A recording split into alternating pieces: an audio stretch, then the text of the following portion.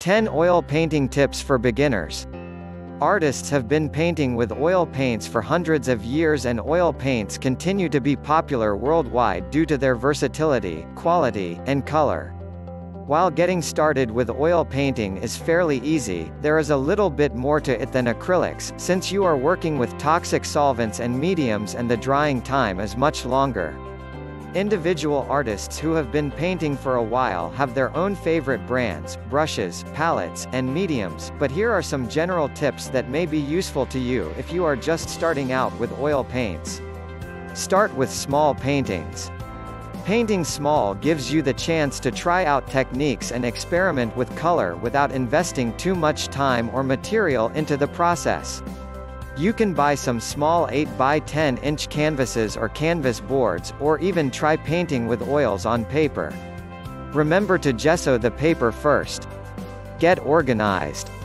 Set up space in a well-ventilated area where you can keep your palettes and supplies out and at the ready and your paintings visible. This will give you the chance to see and think about your work, even if you're not actually painting. It will also make the process of painting easier so that you will be inclined to paint more often, even daily if possible. Your work will improve rapidly if you paint a lot. This is the practice of making art. Invest in brushes. Buy professional grade paints as you can afford them rather than student grade. Professional grade has a greater ratio of pigment to binder. Buy only a few higher quality brushes, 3 different sizes should be good to start with. You can buy more and experiment with the different shapes as you paint more. You can use synthetic brushes made for acrylic paints for oil, but there is also a range of natural hair brushes that can be used with oil. Bristle hog brushes are the most commonly used. Prime your painting surface. You can paint on many different surfaces, canvas, wood, paper, but whichever you choose, it's important to apply a type of primer called gesso to the painting surface to prevent the oil from seeping into the surface, protect the surface from the acids in the paint, and provide a surface that the paint will adhere to more easily. You can also use pre-primed boards or canvas and apply another coat or 2 of gesso to them if you like a smoother surface. Gesso board is a nice smooth durable surface to work on. Understand color and color mixing. Primary paint colors are not pure, but rather lean toward either yellow or blue, making them warm if toward yellow, or cool if toward blue. This influences how the primary colors mix to produce the secondary colors. Use a limited painting palette. Don't feel that you have to use all the colors in your painting at once. Start with a monochrome painting, a painting of only one hue plus its shades black added and tints white added. You can use any color you like depending on whether you want a cool or warm painting. This will allow you to get the feel of the paint. When you are ready, add a warm and cool of each primary color to your palette, along with earth tones like burnt sienna, burnt umber, and yellow ochre. Start with an oil sketch. This is a thin underpainting consisting of a color and turpentine or odorless turpentine substitute such as terpenoid. This will dry quickly so that you can then add subsequent layers of paint and color without having to wait too long for it to dry. Burnt sienna is useful to lay out values and composition, whether you work on a white canvas or tone it with a neutral gray first. Understand paint order. Paint thick over thin, fat over lean, and slow drying over fast drying.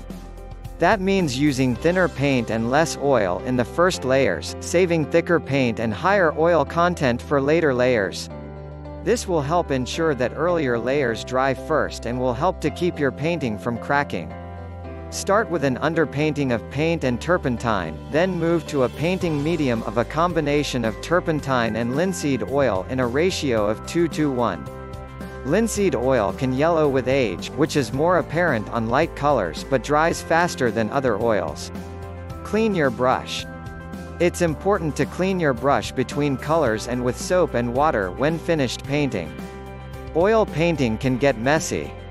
Have paper towels and rags handy to wipe excess paint and turpentine off your brushes. Have 2 containers available while painting, one for turpentine for cleaning your brush between colors and one for medium to mix with your paint. Keep it tidy. Oil paints and mediums are toxic if ingested or absorbed into the skin. Keep them put away and out of reach of pets and small children. Dispose of paints, mediums, rags, paper towels, and disposable paper palettes or paper plates, also good to use as palettes, properly. You should wet or soak rags and paper in water before discarding them, since they are flammable, can heat up when drying out, and sometimes spontaneously combust. Thank you for feeling our sharing. You can make a picture for yourself as a souvenir, for your friends, relatives. Or now, if you want to make a surprise gift for your dearest ones. You can give this great job to us. Please send us your most favorite photo and we will choose the best artists to convert into a work of art by hand painting. Your loved one will certainly be very happy to have this meaningful gift. Right now click on the link below the description. And enjoy! If you enjoy this video, please like and subscribe for more, or share to help more people. Thank you so much. I attached link below description.